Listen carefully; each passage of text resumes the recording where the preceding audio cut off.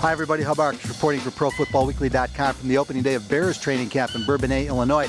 Visiting with Ryan Pace and John Fox, it's interesting. The first couple of years, you almost had the feeling it was John Fox's team. He would even answer questions for Ryan Pace. No longer. Transition's been taking place all through the offseason. Today, it was Ryan Pace who took control of the meeting. And one interesting answer to a question I posed. In the past, the Bears have loathed to carry three quarterbacks on the 53-man roster. With this group of three, Mike Glennon, Mitch Trubisky, Mark Sanchez, can't get one of the practice squad. Ryan Pace would not commit to carrying three. He said we'll carry the best 53.